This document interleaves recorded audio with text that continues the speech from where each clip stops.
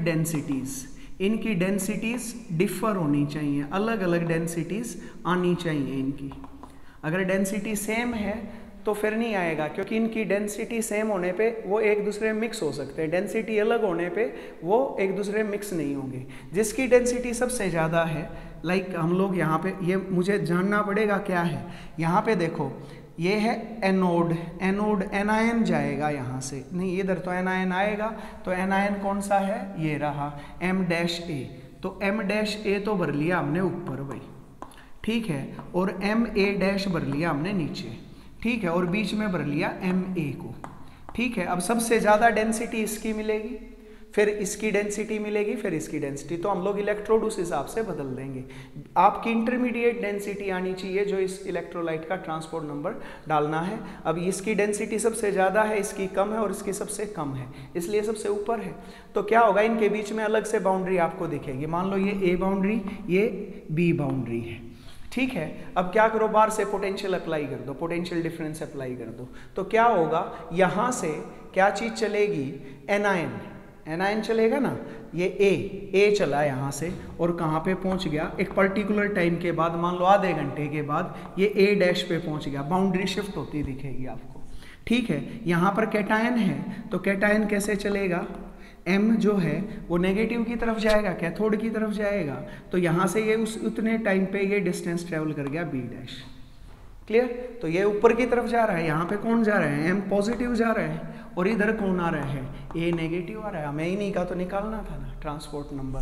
अब मान लो transport number cation का किसके बराबर होता है, U positive bye U positive plus U negative.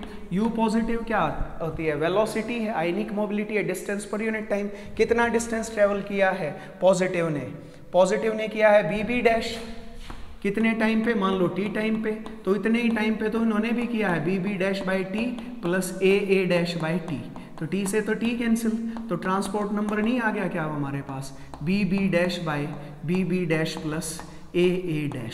ये मूविंग बाउंड्री मेथड है, T नेगेटिव निकालना हो तो 1 - T पॉजिटिव कर देना, आ गया भाई transport number. This is about the moving boundary method, very simple technique. So this is over. तो स्टूडेंट्स यहाँ पर हमारा जो टॉपिक है, जो ट्रांसपोर्ट नंबर का, वो ख़त्म हो जाता है। तो होपफुली सबको समझ में आ गया होगा।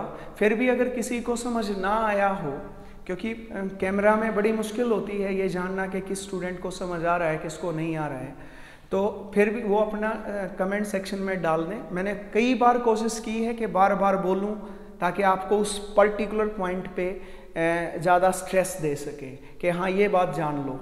मेन इसमें फैराडे सेकंड लॉ है, जिसके बारे में आपको समझना, कुलोमीटर ही समझ नहीं आता है स्टूडेंट्स को कि कुलोमीटर क्या काम क्या है।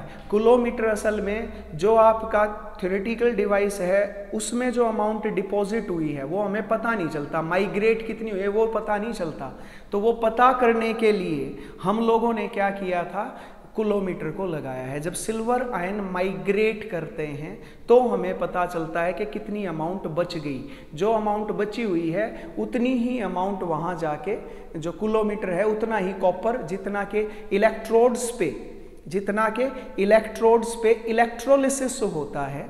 जैसे कैटायन कैथोड पे जाके डिपॉजिट होगा तो कितना डिपॉजिट होगा, माइग्रेट नहीं करेगा तो डिपॉजिट होगा क्या, तो वो डिपॉजिट होगा वहां जाके। जब वो डिपॉजिट होगा तो कितना डिपॉजिट होगा, जितना किलोमीटर में कॉपर डिपॉजिट होगा। कई बार किया हुआ है, एक वीडियो और बना रहा हूं आज, वो भी करवाऊंगा। अच्छा, इस पे बेस्ड जो न्यूमेरिकल्स हैं उसकी भी एक वीडियो 15-20 मिनट की मैं जरूर डालूंगा ताकि न्यूमेरिकल्स आपको क्लियर हो जाएं। तो यहाँ पे आपका सेक्शन जो C है वो कंप्लीट हो जाता है। सेक्शन D अब हम लोग स्टार्ट करेंगे, नई जो वीडियोस आएंगी उनमें।